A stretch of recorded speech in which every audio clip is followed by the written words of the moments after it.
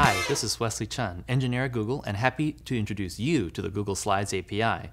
It's new. We've never had an API for slides before. Isn't that exciting?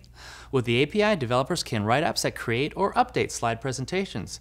What does that really mean? Well, there are so many possibilities. I can only give you a few ideas. An API means you can take that data sitting in a database or spreadsheet and make it more visually appealing. It also means that you can have a core presentation with placeholders for text and images, and then customize it in bulk for different customers. But before I let you noodle out some more great ideas out of that genius brain of yours, let's show you how to use the API first, so that when that brilliant scheme washes over you, you'll know exactly how to make it happen. In our demo, we'll have just a title slide template like what you see here. There are two placeholders, one for the presentation name, and the other up in the corner there is a rectangle where an image will go. You know, like a company logo. In our example, we're going to use a product icon.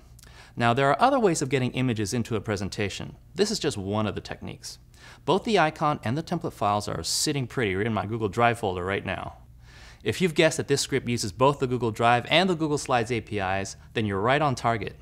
But before we get to the code, go to your project in the Developers Console to enable both the Drive and Slides APIs, then download the JSON credentials file. If you're new to developing using Google APIs, be sure to check out our earlier video walking you through this process. What's our script going to do? Well, copy the slide template, construct the request to replace those placeholders with the presentation name and product icon, and then call the Slides API to execute those requests. And then you'll end up with your desired new presentation. Now let's go to the computer and look at the code. Let's start with lines 1 through 20. This block of code includes the standard imports and boilerplate authorization code that we're probably already used to seeing. Now the things that are different to take note of in this script include lines 7 and 8, which are the file names for the slide template and product icon that are sitting in our main drive folder. Lines 9 through 12 represent the authorization scopes to be able to copy files in Google Drive, plus have read-write access to Google Slides presentations. Now this is the first episode where we're using more than one Google API simultaneously, so we should expect code to look like this, where you have multiple scopes in this section.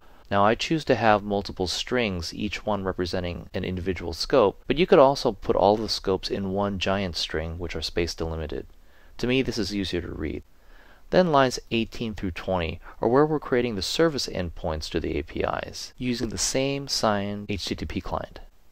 On lines 22 to 25 is where we use the Google Drive API to find the template file and copy it, saving the ID of the new presentation that's created. On lines 27 to 33 is where we use the Slides API to find that rectangle placeholder where the image will go. Lines 35 to 39 are where we use the Drive API to find the image file and get the secure URL where it can be downloaded. That's how the Slides API creates images and presentations. All of the real work is in lines 41 to 53, where we're putting together our set of requests for the Slides API. The first is replace all text, where the presentation name replaces the text placeholder that we had in the template. The second is create image, to replace the image placeholder with the product icon using that secure URL we just talked about. Remember earlier how we grabbed that rectangle where the image will go, you know, the placeholder? Well, we use its dimensions so that the product icon is resized and drops right over that rectangle placeholder. Finally, the last request is delete object, because once we have our product icon in place, we don't need that image placeholder anymore. And the last lines of code down at the bottom are where we send all of these requests to the API and then let the user know we're done.